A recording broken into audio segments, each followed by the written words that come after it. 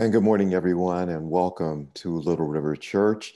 Our liturgist today is Drew, and thank you, Drew, for your leadership. Today, we're celebrating the birth of the United States of America, which means we are mindful of the sacrifices and all that have gone into this country, and we remember both romantically and sincerely the full breadth of the experiences people have had across the United States historically. Just a reminder that our church office in celebration of the 4th of July will be closed tomorrow. One of the nice things about holidays that fall on Sundays is that we get to honor them on Monday. And so our offices will be closed tomorrow. We hope that you have brought with you your elements, for today is Communion Sunday. And at that time, we invite you to join in our communion service. We also would like you, if you have not done so already, to sign up for our Sacred Listening Circle. There is a link in Current Tidings. We will meet in person on July 18th, 2 weeks from today, and again on August 1st in the afternoon from 3 to 5. That's on the campus, so we'll be at church. But then on August the 8th from 3 to 5, we will be meeting virtually. So if you haven't done so, please sign up. We are going to be in small groups, and we need to know what our numbers are so that we can organize that appropriately. Our deacons will be assisting the church staff and me during this very special time, a well-deserved time off, a time away for Pastor Alexis. We want to say thank you to our Board of Deacons for being available to the congregation during this very special and well-deserved time away for Pastor Alexis. And the book club will meet next Sunday, July 11th at 12 noon. This month's selection is The Water Dancer, a book by Ta-Nehisi Coates, and everyone is welcome to participate in that. With our liturgist, Drew, let us now continue in worship. Let us join together in this morning's call to worship. Come into the sanctuary and worship God. We have come to sing, pray, and listen as God is still speaking.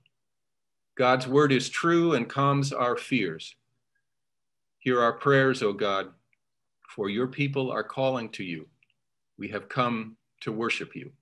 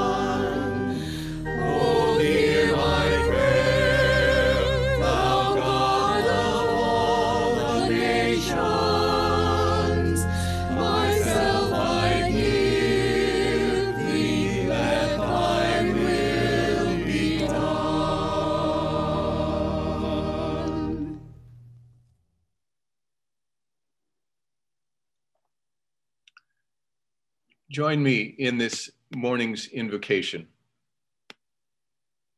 The prophets of old spoke of God's justice, even when it was unwelcome. Who will hear their message?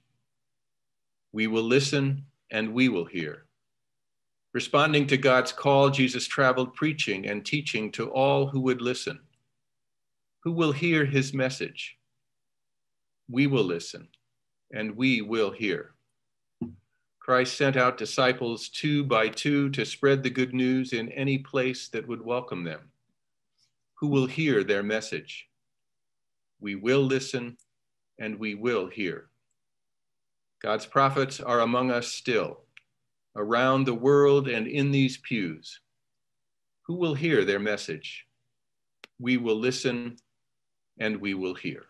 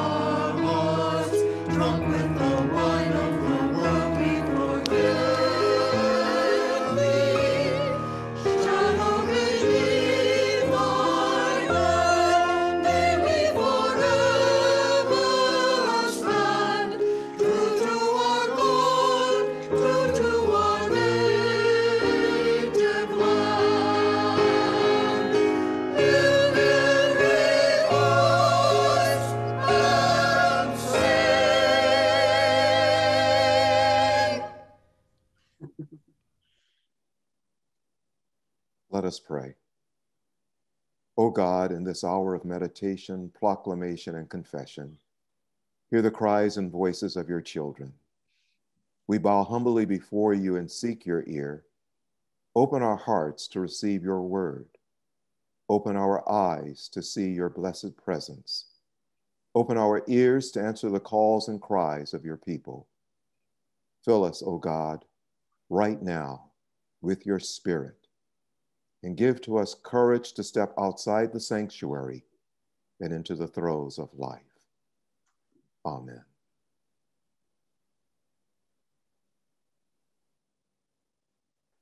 From Matthew chapter 6. He left that place and came to his hometown, and his disciples followed him. On the Sabbath, he began to teach in the synagogue, and many who heard him were astounded. They said, "Where did this man get all this? What is this wisdom that has been given to him? What deeds of power are being done by his hands? Is not this the carpenter, the son of Mary, and brother of James and Joseph and Judas and Simon? And are not his sisters here with us?" And they took offense at him. Then Jesus said to them, "Prophets are not without honor, except in their hometown and among their own kin and in their own house." And he could do no deed of power there, except that he laid his hands on a few sick people and cured them. And he was amazed at their unbelief. Then he went about among the villages teaching. He called the 12 and began to send them out 2 by 2 and gave them authority over the unclean spirits. He ordered them to take nothing for their journey except a staff, no bread, no bag, no money in their belts, but to wear sandals and not to put on 2 tunics. He said to them, "Wherever you enter a house, stay there until you leave the place. If any place will not welcome you and they refuse to hear you, as you leave, shake off the dust that is on your feet as a testimony against them." And so they went out and proclaimed that all should repent. They cast out many demons and anointed with oil many who were sick, and they cured them. Will you pray with me? Let the words of my mouth and the meditation of my heart be acceptable in your sight, O God, my strength and my Redeemer. Well, I want to say happy birthday, this 4th of July, this day of independence, the birth of this nation. I want to say that. But there is the conflict of reality and history.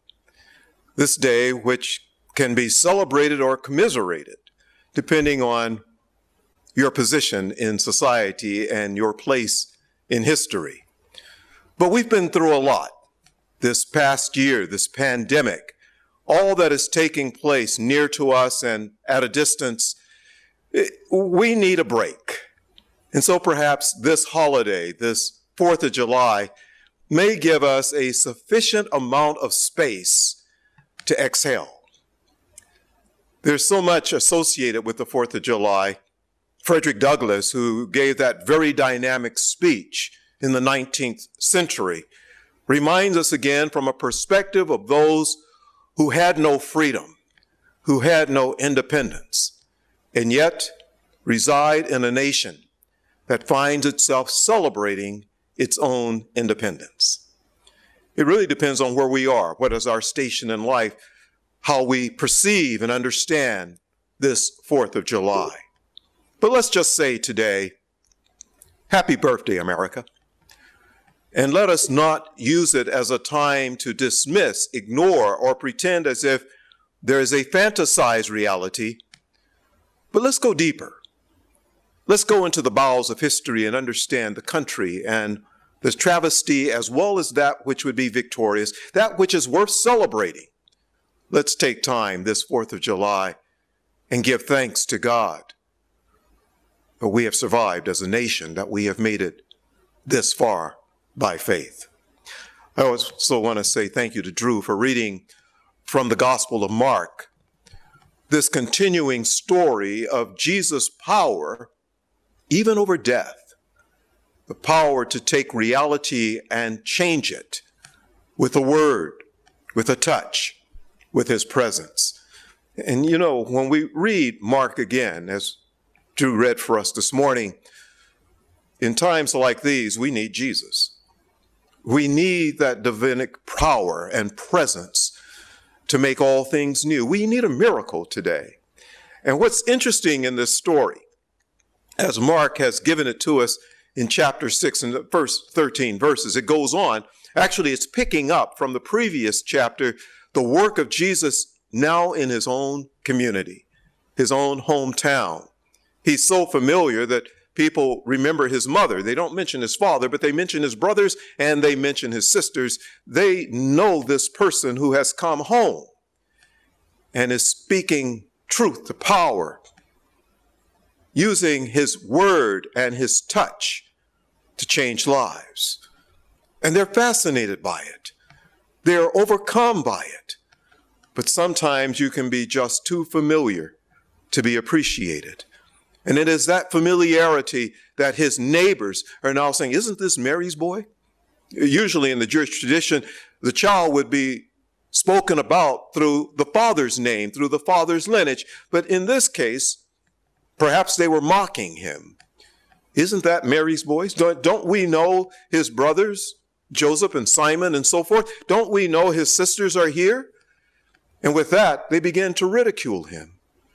And with their ridicule, as recorded in the Gospel of Mark, Jesus doesn't have the power that he has exhibited in other places. And he goes on to say that a prophet is not received in his own hometown, among his neighbors and even his family and his kin. Sent with power, not only to proclaim good news, but to set the captives free, to heal the sick, to give sight to the blind, to make the lame walk. Jesus comes home and shares the gift of new life. But those who knew him perhaps too well are incapable of receiving this gift sent with power from God. They can't accept Jesus because to them, he's just another guy. We watched him grow up. We know his family. His power is absent in his hometown. I can only imagine the frustration and disappointment that Jesus felt. And so he begins to turn to his disciples who are witnesses to this behavior by people who know him, people who watched him grow up, his disciples who are just getting to know Jesus in a more intimate way. They are witnesses to this ill behavior. They are hearing what people are saying. They are ridiculing him and mocking him. And his disciples are wondering, what's going on here? You know, the disciples had also witnessed the power of Jesus. They were there when he fed thousands of people with a couple of loaves of bread and some fish, 5 loaves of bread and 2 fish. They were there when he made a dead girl come back to life. He invited them into the house, into the room, and Tabitha, come. And this little girl awakens and walks. Jesus is at home this morning. People who knew him perhaps too well or not at all. Jesus comes sent with power from God and tries to speak truth and touch the lives of those he loves, including his family, his neighbors, his friends, his chums. But instead, he is mocked and ridiculed. And that's when he turns to his disciples. And he says, a prophet has no power at home.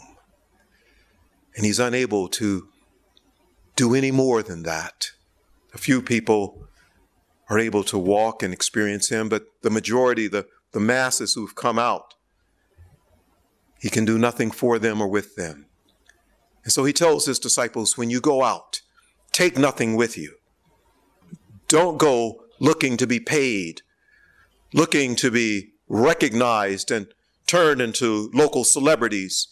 Take nothing with you. Don't even wear 2 tunics with you. One the inner and the other the outer. Carry nothing with you. When you go to a place and you're received, stay in that place. where people will feed you and care for you. Have no expectations. Go and proclaim good news to those who need to be lifted up. Their spirits need to be inspired. Go to those who have been left behind, left to the side, those who are unable to walk, those who can't talk, those who have no place to go. You go and you be with them and have no expectations. And where you are received, bless them. And where you are not received, leave them and knock the dust off your feet. That's a cultural instruction. In the Hebraic context, when you've been to a place that has been unwelcoming, you knock the dust off your clothes. You knock the dust off your feet. So Jesus is giving them a cultural instruction. Don't begrudge them. Just leave them be. How do we understand this today? And what is this message for us today? We don't have to look very far to find people who are weary and tired, afraid, those who are sick and dying, those who are hungry and begging. We don't have to look too far for our presence to be needed and received. Some of us might be a little timid and shy. We may not want to put ourselves out there that way. We don't want to be public. We rather be private. But in our midst, in our proximity, are people who are dying to see us literally. People who want to be heard and fed. There are people nearby us even today who are not comfortable, who are not stable, and they need us. Jesus is telling his disciples, a prophet is not welcome in his own hometown. But that does not mean don't go home. That does not mean don't heal the sick, attend the poor, care for those who have given up. It's a clarion call. Jesus would say to us, as he would say to his disciples, go and do what you must do. Take nothing with you. Have no expectations, but take the word and be present with others. There's good news in a nation that is reeling and suffering, a nation that is drunk on its own success. We really don't know where the United States stands today in the world. We perceive ourselves to be great and powerful, but are we really? All we need to do is scan across these lands, look at the condition of people near to us, people we pass on the streets, some with their hands out, others with signs, those who have given up, those who are lost and don't know their way. We don't have to look too far today. As we celebrate independence, there are those who are dependent, those who have lost their way, and they're waiting for us. They're waiting for another word. They're waiting for someone to care enough to meet their needs or to at least acknowledge their presence. If I were to put it more directly, they're waiting for you and they're waiting for me right here in this America that celebrates its independence. But that's a misnomer. We are never independent. As a nation or even as a person, we are always dependent on others. The very light that we have, we may flick the switch, but the power comes from another source. We may find ourselves bodily strong, but our power comes from another source. Just this past week, I lost one of my closest friends, an 87-year-old Fred Zender, my former news director and my friend, 87 and strong, healthy. We just talked on the phone just a few days ago. But this week, about 7 o'clock Sunday night, while walking across the street in Northern California, he was struck by a drunk driver and killed. Physically strong, clear of mind, of goodwill, and now dead and gone. We just don't know. We might be feeling good on the outside, and we might even feel good on the inside, but we don't know what's waiting for us a moment from now. Those people who came to hear Jesus, and Jesus was very present with them, understood them, sought to do good with and for them. And they mocked him, they ridiculed him, and called him out. Oh, Jesus tells his disciples, go and do good without expectation. Live our lives without fear and worry.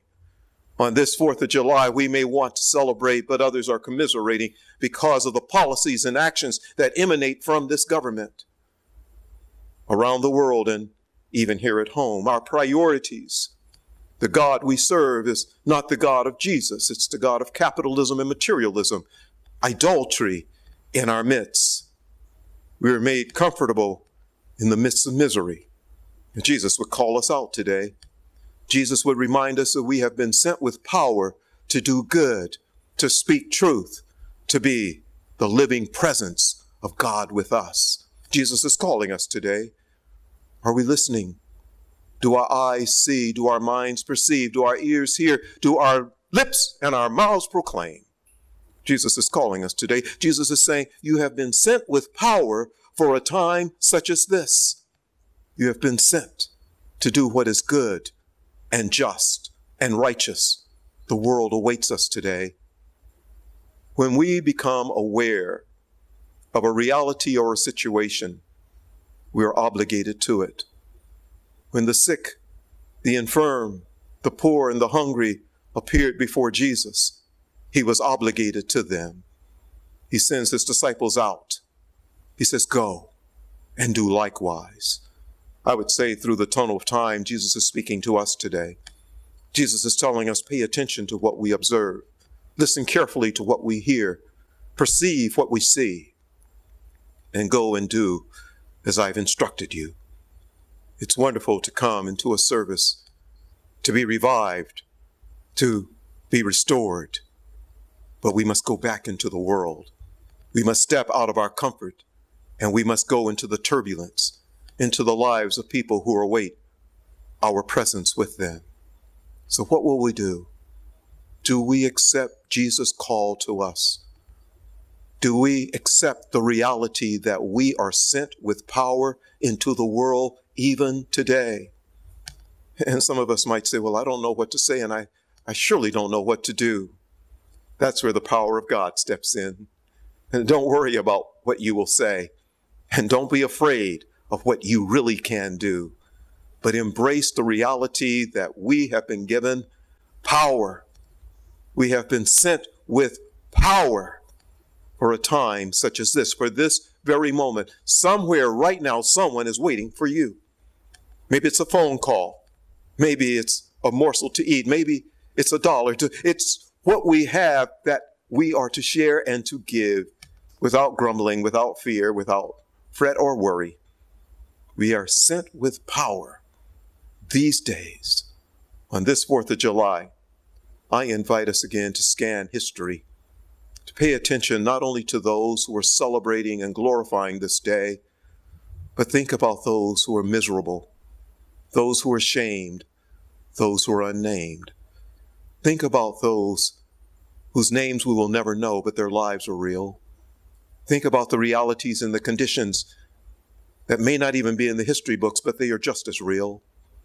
Think about people today and think more deeply about what does this 4th of July truly mean? What are our priorities? How do we apply our policies? What are our practices? Who are celebrating and who are commiserating? On this day, I invite us to redefine this 4th of July. I'm so glad it comes on this Sunday, on our Sabbath. I'm so glad that we are here today in the midst of all that is taking place, hearing another word that reminds us again, we are sent with power, not to keep it to ourselves, but to proclaim good news to those ears that long to hear, to touch someone who has not been touched because they smell as if they haven't had a bath because they haven't had a bath. We are called a peculiar people. I tell you that over and over again. We are called for a time such as this. This morning, my sisters and my brothers, I invite us to take this Gospel of Mark story where Jesus is performing his miracles, and then he turns to his disciples as he turns to us, and he would say, You are sent with power. Now go and do likewise. I hope that there is something that is stirring in you right now. I hope that there is something that is perhaps even disturbing you right now. I hope you're prompted to wonder, what can I do? What can I say? Where must I go? If we are to celebrate today, then think beyond ourselves. Think of those who are unable to celebrate because their lives are broken, their hearts are weakened, their resolve is too soft. Think beyond ourselves and think again. We are here, sent with power. For that is the gospel. Praise be to God.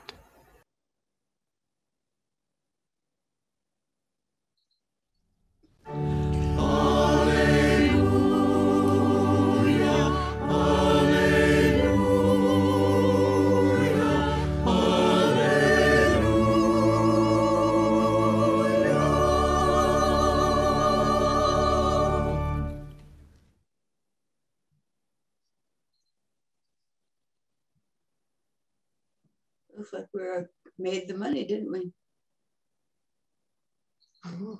Yeah, 144%. Hi, Little River. I'm Amanda Halstead, chairperson of the music committee.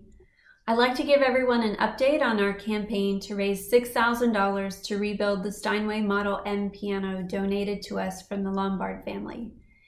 In our first week of the campaign, we received 40% of our goal. In week 2, we had 56%. And by week 3, we stood at 61%. Here we are in week 4, and I'm thrilled to share we have met and even exceeded our goal. The campaign has raised $8,661, which is 144% of our goal. This is an amazing achievement, and on behalf of the music committee and the music staff, thank you. Over the past year, our music ministry has adapted to over a year of recordings and virtual choirs.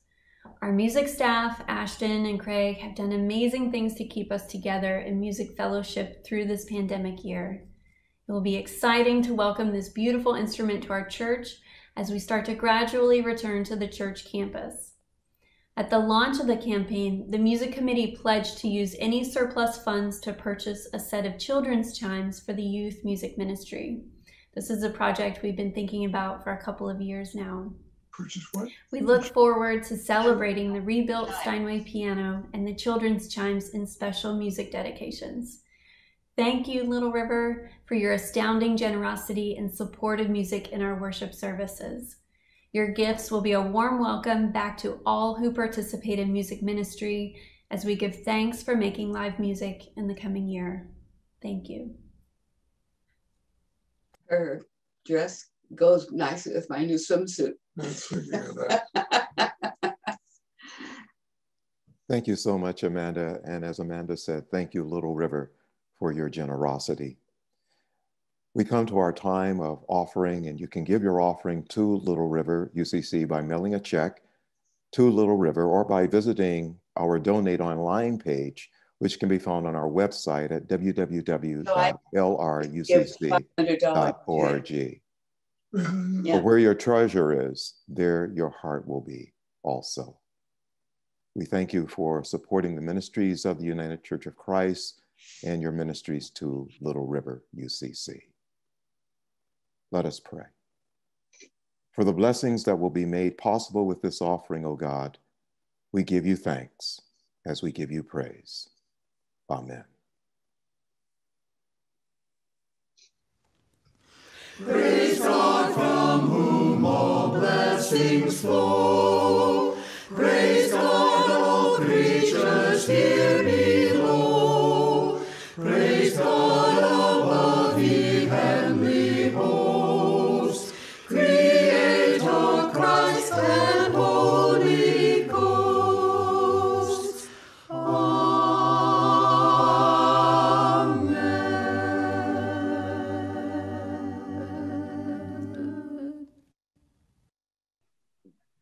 Let us pray. For the gift of this day, O God, we give you thanks.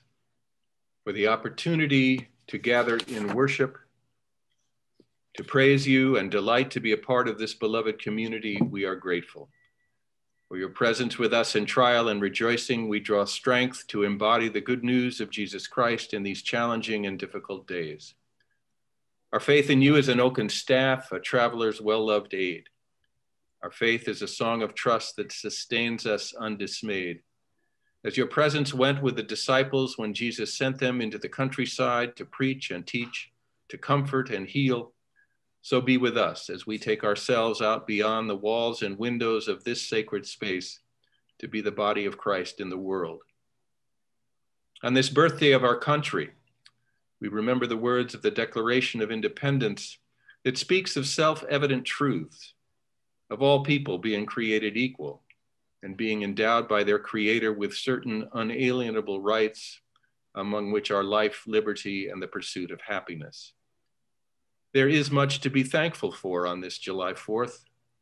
There is much of our history worthy of praise, people to be honored for their sacrifices, lauded for their willingness to put the needs of others above their own. Yet at times in our history and even today, we have been unable to uphold these words, to guarantee that all people who live within our borders are treated equally and fairly. We live with a legacy of slavery and Jim Crow, with the reality of racism and racial bias and white privilege that despite our best efforts, continue to manifest themselves in words and deeds of people in all walks of life. Help our nation, O God, to do better. Help us not to condemn, but to liberate and save.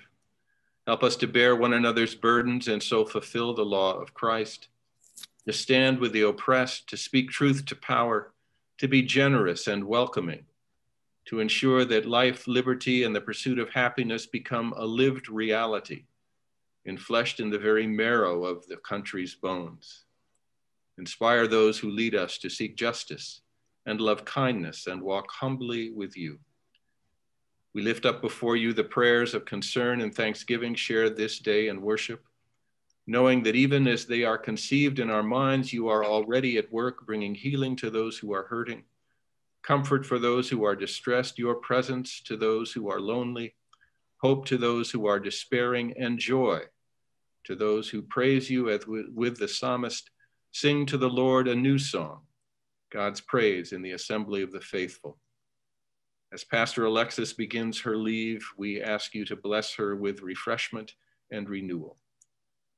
And as we prepare next for the celebration of Holy Communion, may the bread that we eat and the fruit of the vine that we drink give us the spiritual sustenance to live fully as Christ's disciples and to rejoice in the work you call us to do.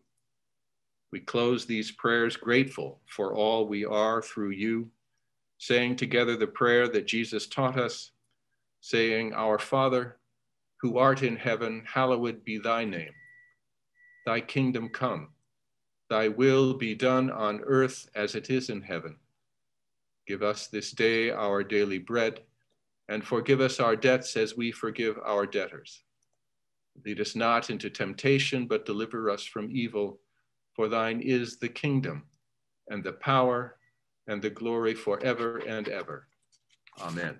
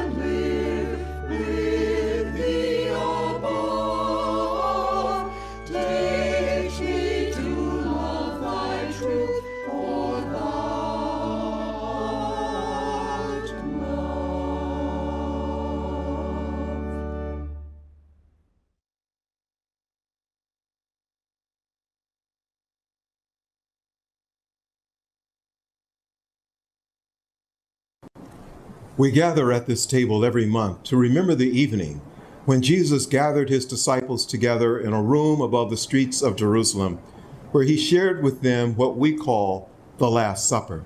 For it was on that night where Jesus took the bread and blessed the bread and broke the bread and offered it to his disciples, saying to them, "Eat this, for this is my body which is broken for you. Eat this in remembrance of me." In the same manner also, Jesus took the cup and blessed the cup and poured the cup and said to his disciples, "Here, drink this, for this is my blood, which is shed for you. Drink it in remembrance of me." And so I invite you where you are to take the bread and break the bread, for it has been blessed, and eat of the body of Christ.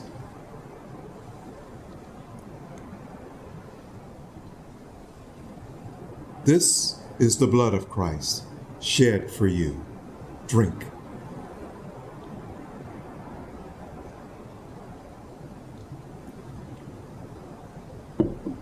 And after they had eaten and they had drunk, they sang a hymn, and they went out.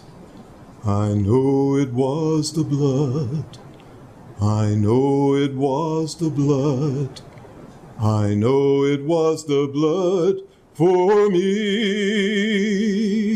One day when I was lost, Christ died upon the cross, and I know it was the blood for me. Let us pray. We thank you, O God, for the gift of Christ, the breaking of body, the pouring of blood, the renewing of our lives. Thank you for forgiving us of our mistakes and restoring us to be in right relationship with you. In Jesus' name, amen.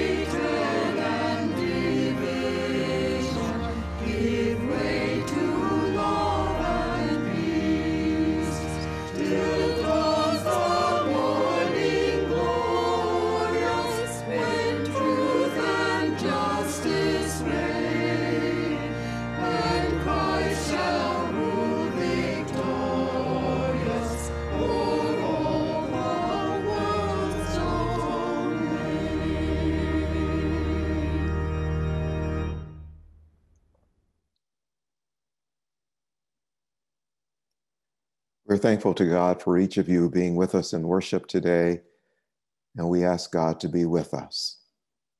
Let us go out now with eyes and ears open to hear and to be heard, and to share the good news with one another.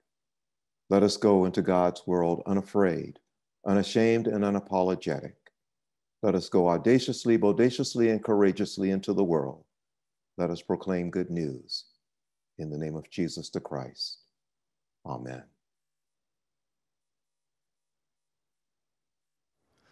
Amen.